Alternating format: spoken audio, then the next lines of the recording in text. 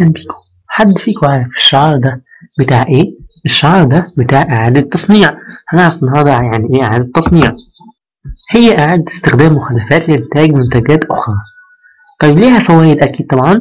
هي بتحمي المواد الطبيعية ومتقدرش تخلص، وبتقلل النفايات اللي احنا بنستخدمها عشان نعمل منتجات تانية، وبتجيب فرص عمل جديدة. وزي كل حاجة لها فوائد أكيد ليها أضرار.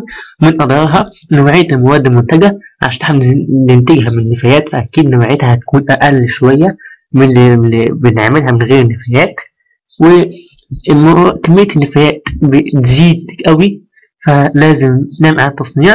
وتكلفة يد عاملة، فعشان هي بتوفر فرص عمل جديدة فأكيد بقى ليها تكلفة يد عاملة.